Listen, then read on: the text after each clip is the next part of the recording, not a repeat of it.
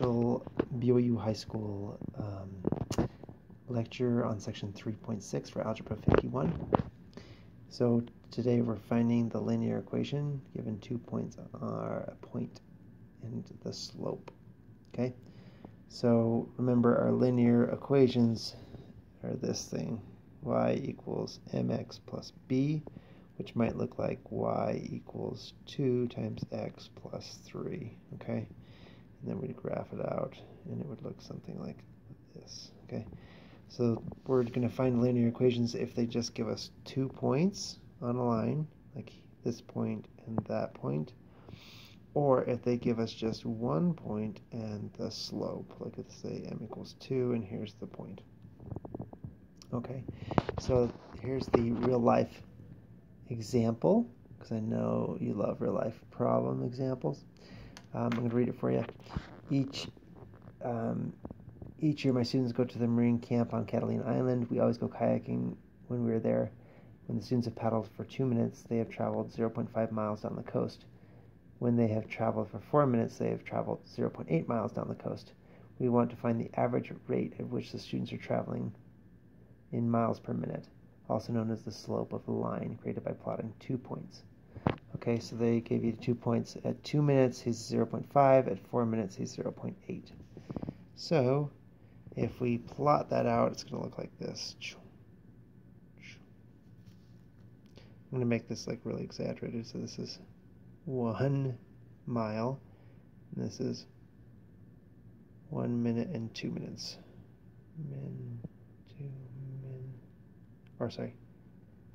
So yeah, 2 minutes,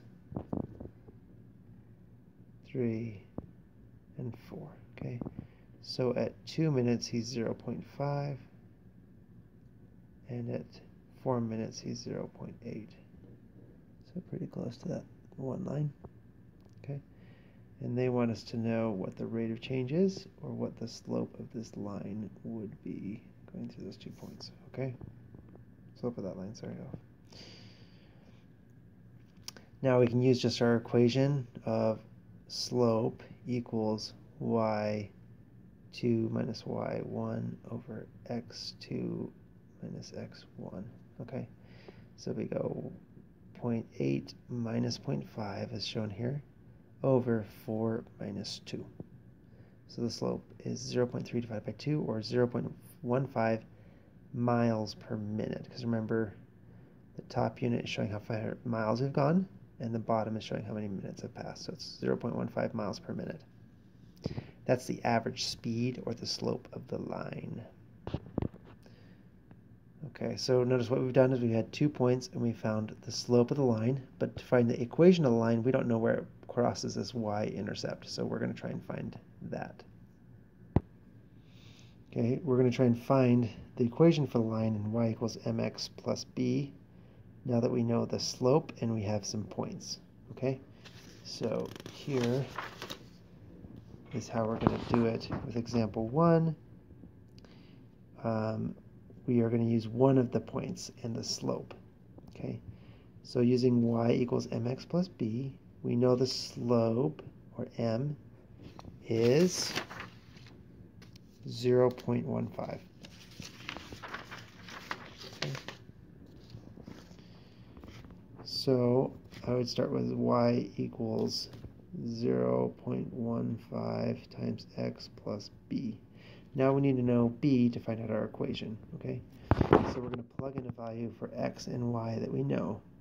And we know that when he was 4 minutes down, 4 minutes of kayaking, they went 0.8 miles.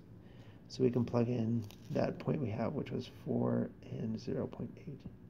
Okay, 4 goes in there for x, and 0.8 goes in here for y. All right, and then we just do the math. 0.8 equals 0.15 times 4 is 0.6 plus b. To get rid of the 0.6, we have to minus 0.6 from each side. Minus 0.6. Then we're left with 0.2 equals b. So these cancel each other out. Knowing that b is 0.2, we can rewrite the equation y equals 0.15x plus 0.2. this is the equation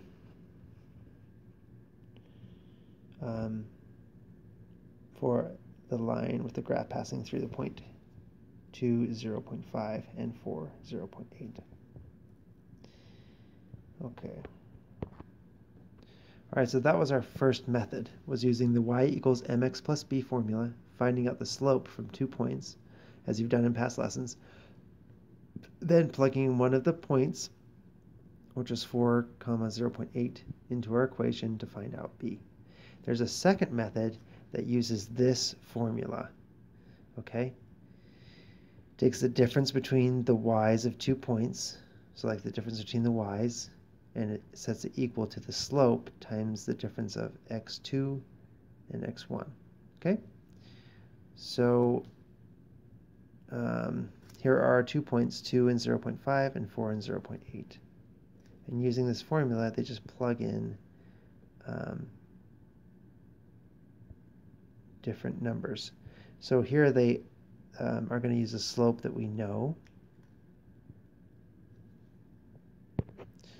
Okay, I wanted to clarify in this that we are using just one of the points in the slope to find out the equation. If we plugged in both of these, they would be equal to each other. But we're going to use just one of the points to find out the equation for this for the line that goes through these 2 points. So we're going to use the point 4, 0.8 and the slope of 0.15 for m. Okay?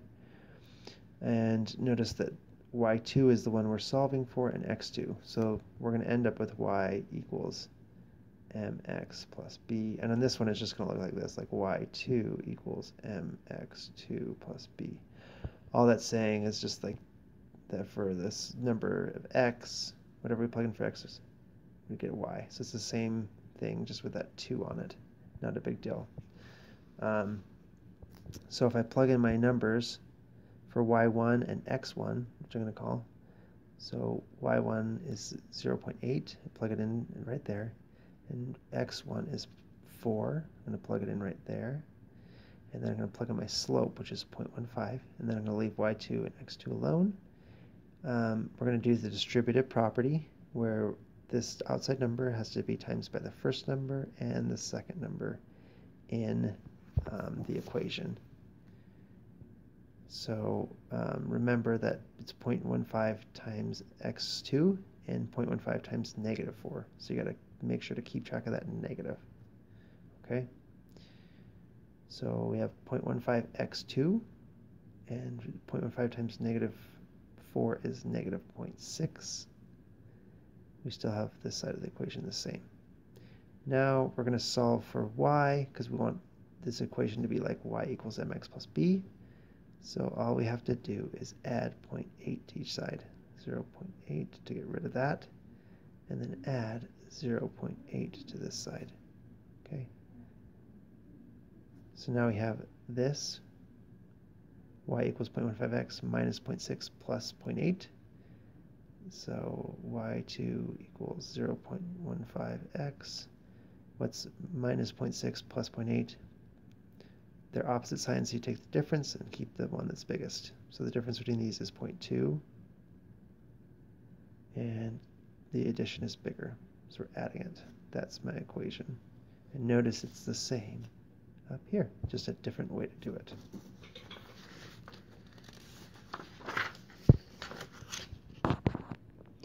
Okay, here they're doing the same thing again. They're just giving you 2 points on a line, okay? 4, negative 6, which is going to be somewhere down here, and negative 2, positive 8, okay, somewhere up here. So we want to find the slope of a line that goes through that. We not only want to find the slope, but we want to find the formula for y equals mx plus b, okay? So this is just an example. It's not really going to look like that, okay? So we're going to use method 1, where we find the slope using the formula m for slope equals y2 minus y1 over x2 minus x1.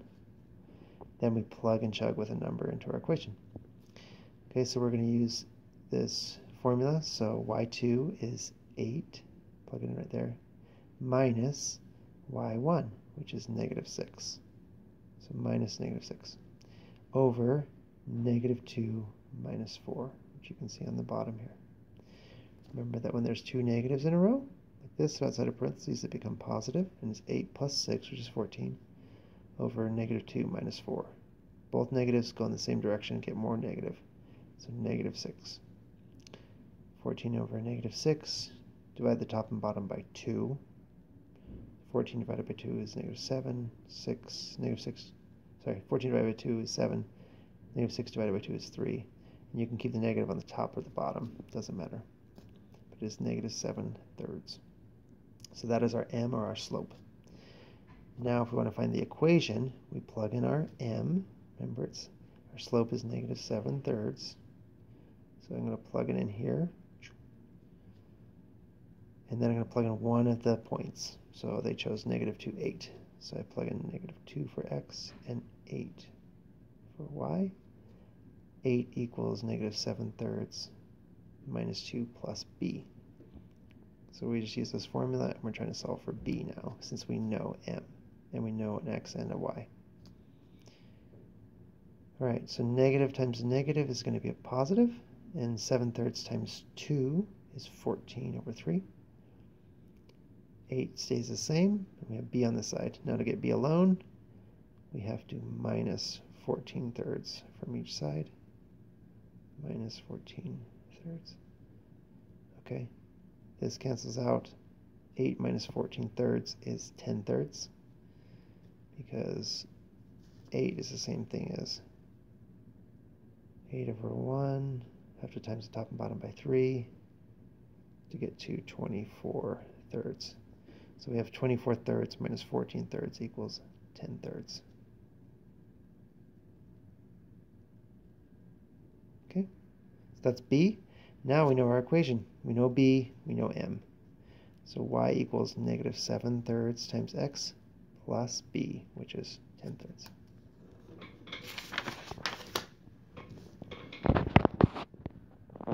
Here they're going to show you how to do find the equation for a line using method 2. So remember, method 2 looks like this. We use this formula. y2 minus y1 equals the slope times x2 minus x1. They give you a slope of 1/2, and one of the points on the line is 3, 1/2. Okay, so now I'm going to use this as y1 and x1. And I'm just going to plug and chug and then solve to make the equation look like y equals mx plus b. So if I plug in 1/2 for the slope, okay, which they did right there, right? Plugged in 1/2 for the slope, and then they plugged in 3 for x1, right there, 1/2 for y1, and then kept y2 and x2 there, because that's what we're trying to solve for, to make our equation look like y equals mx plus b. Now do the distributive property. Remember, 1/2 is both 1/2 times x2 and 1/2 times negative 3. Keep that negative sign with you. So now we have y2 minus 1/2 on this side. We haven't changed anything on this side. Okay, and now we've done the distributive property on this side. So it's 1/2 x2 minus 1/2 times negative 3 is negative 3/2. Now we need to just get the numbers on the same side so we can get y alone. So we have to add 1/2. So minus 1/2 plus 1/2, 0. Add 1/2. Negative 3/2 plus 1/2. They're opposite signs, so you take the difference and keep the sign that's the biggest. The difference between 3 and 1 is 2, and negative is bigger. So it's minus 2/2, which is the same thing as negative 1. Okay, so that plugs in all the way down here. And that's our equation. Y equals 1/2 x2. Y equals 1/2 x2 minus 1. And then there's the math lab, so make sure to do those. And good luck.